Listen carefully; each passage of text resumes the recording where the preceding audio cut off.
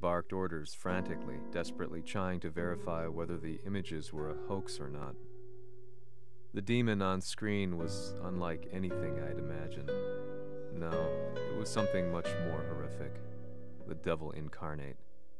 The demon-like creature you see on your screens is apparently Kazuya Mishima, said to be controlling G Corporation from the shadows. World leaders are currently debating whether to believe. The report's just in that the creature has been subdued by the Mishima Zaibatsu. I'd long assumed this war was between humans. That my family, my hometown, had been razed to the ground by people.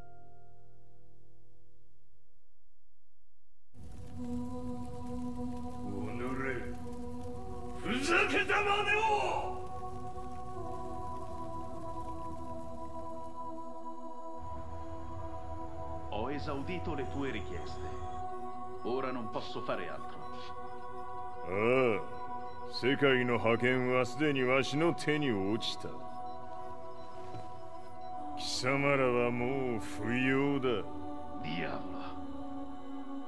We've yet to confirm whether the footage you're seeing is real. If it is, however, it would seem Mishima Zaibatsu is on the side of justice. Public opinion is turning against us.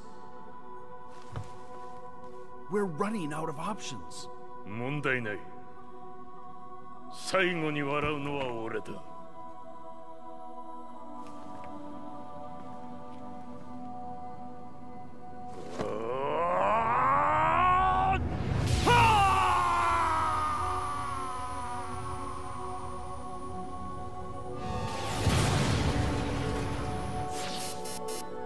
何事じゃ。衛星兵器が地球へ向け落下しています。An unknown informant has claimed the Mishima Zaibatsu downed its own satellite. Look, there it is. It's really fallen. どういうことじゃ。We have to get out of here. Move! Move! The Mishima Zaibatsu satellite has crash landed. Scenes of chaos unfolding. まさか、和也。イハチ、貴様は俺を超えられん。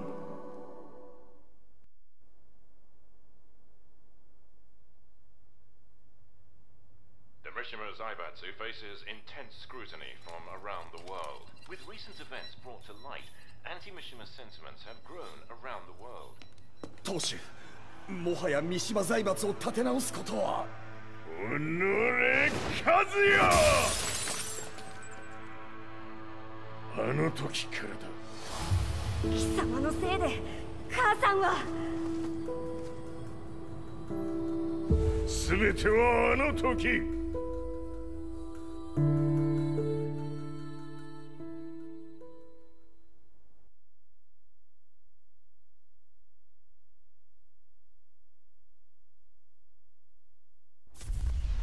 Zaibatsu downing their own satellite weapon and destroying an entire town left no doubt in my mind that this war was not between humans.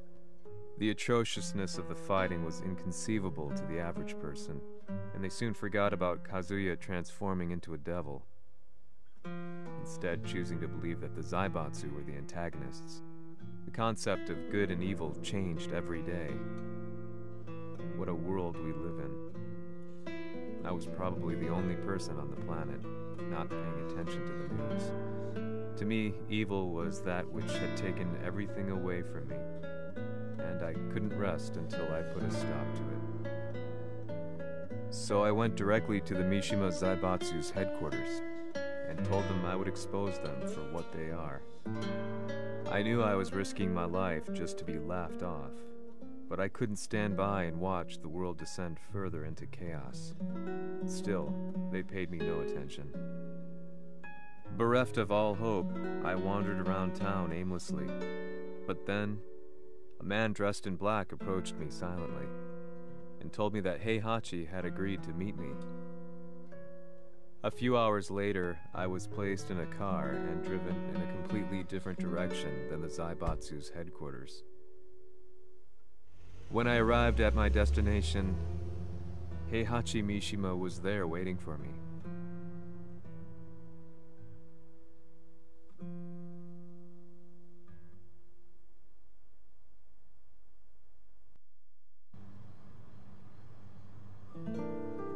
貴様、三島家の真実を報道したいというのであれば、相応の情報は持ち合わせているのであろうな。At that time, I had no idea why Heihachi had suddenly agreed to meet with me. His eyes latched onto mine, filling me with unshakable fear. I have delved deep into the history of the Mishimas from Jinpachi Mishima to the family's connection to Kazumi Hachijo. The year you declared the establishment of the Mishima Zaibatsu was the same year your wife Kazumi passed away, and that your son sustained terrible injuries from falling off a cliff. To me, that sounds like one hell of a coincidence now, doesn't it? Oh? なるほど。ただの記者ではなさそうだ。よかろう。これから話すことは、そのすべてを世界に公表する。その約束が果たされるなら、わしがすべてを語ろう。At that time, I had no idea why he wanted me to reveal everything on his behalf. But I was getting so close to the truth I had long fought to uncover that I couldn't turn down this once-in-a-lifetime opportunity. The devil's blood in Kazuya and the blood of Kazumi's family, the Hachijos, remains shrouded in mystery. I listened closely to every word, each step inching closer to the truth. あやつがわしの父、陣八の道場に来たのは、まだ年端もいかぬ少女の頃じゃった。共に汗水流し、武道に明け暮れる中、つまりライバル。武道とは、真偽ともに己を追い込む孤独な世界。和美は次第に、わしにとって唯一無二の存在となっていった。息子の和也も生まれ、わしらは幸せじゃった。特に和美は、和也のことを目に入れても痛くないほど溺愛しておった。すべての歯車が狂ったのは、貴様の言う通り、その年のこと。稽古中、和美が突然倒れおった。和美は信じられぬほどの高熱を出しており、急ぎ病床に寝かせたのだが、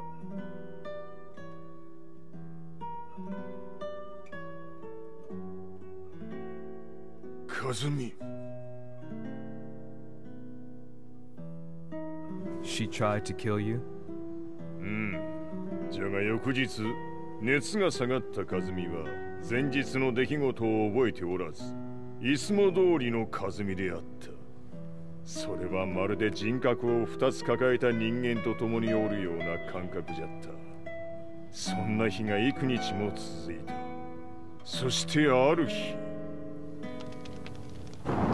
よっふんほっんせい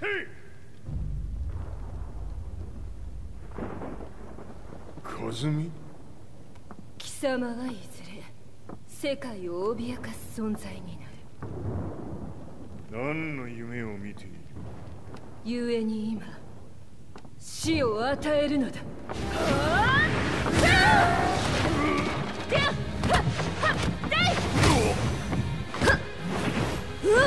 和美、やめ！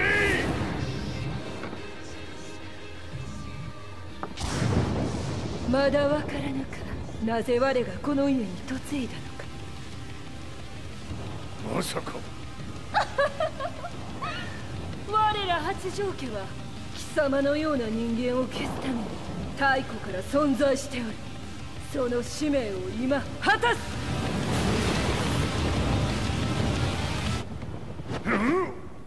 死ねい！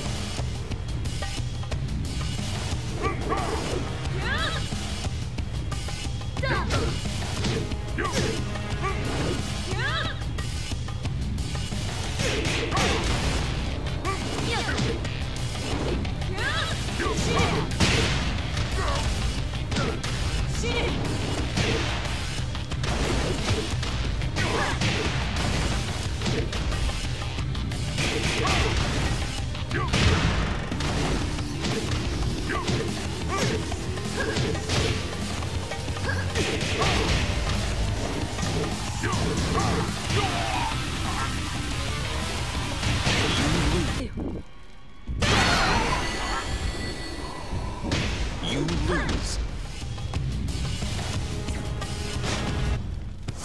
Fight.